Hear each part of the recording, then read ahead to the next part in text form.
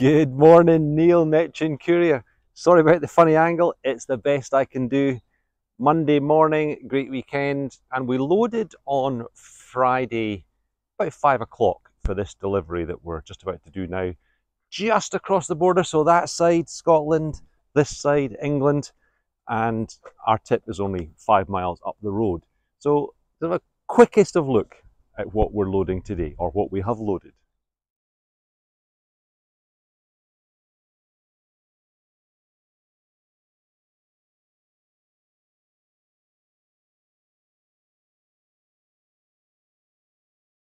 Hi there, good morning. 4:30 in the morning. The birds are singing. It's a beautiful morning. We're off to Campbelltown this morning. Campbelltown, fantastic place, but it's such a long way to get there, and it's a long, long way to come back. 4-hour drive, so we'll get there around 9, and hopefully back towards Glasgow around 1 in the afternoon. Catch you later. Okay, so we're about an hour 15, an hour and a half into the journey, and that is 6:20. So we stopped for a little bit of coffee, and I don't normally do this. So we've got 2.5 hours left of our journey, and we're going to do this next part without stopping, and that will get us there at 9 o'clock. And we left half an hour early, so we weren't rushing and chasing our tail. So we got some time in the bag.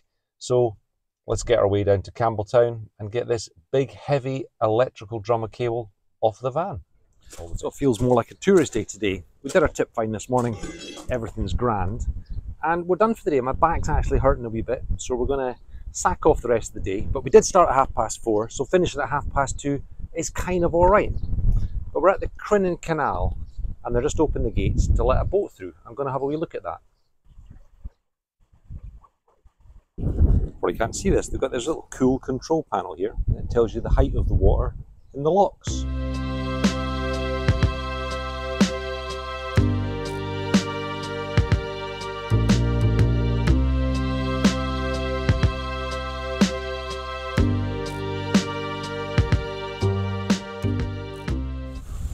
Okay, and now the boats are going up. The guy has opened the sluice gates.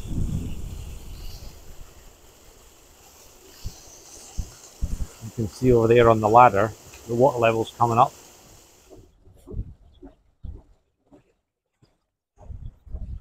Anyway, enough of that messing around with boats. It was a quiet week really, but an okay week. Not great money because I took Wednesday off on my back. I probably shouldn't have worked Thursday, but I had a commitment I wanted to stand by, so we've done that. And we also got a little cheeky job on Thursday morning, which was great. So now Friday we took off again from my back. That's the trouble being self-employed. You hurt yourself. You know, everyone says look after yourself. An apple a day keeps the doctor away and these things. So we do need to be careful. Anyway, it's all done. We are booked up for Monday, which is great. I hope you're doing well. And if anyone has any comments about the recent CX TEG event, I've heard there's maybe going to be some factoring and there's going to be some changes to how they control drivers who are doing things that they maybe shouldn't be doing, or some, is it consolidates, syndicates, and try and hopefully stream that down and put the apps back to a higher quality service. Now I know an awful lot of people say, oh, it's just for backloads, it's just for backloads. Yep, that was maybe true at one point, but it isn't. I know plenty of guys that use it to generate their whole income. Agree or disagree is absolutely irrelevant. That's what these guys do, and they deserve to be paid appropriately for the job.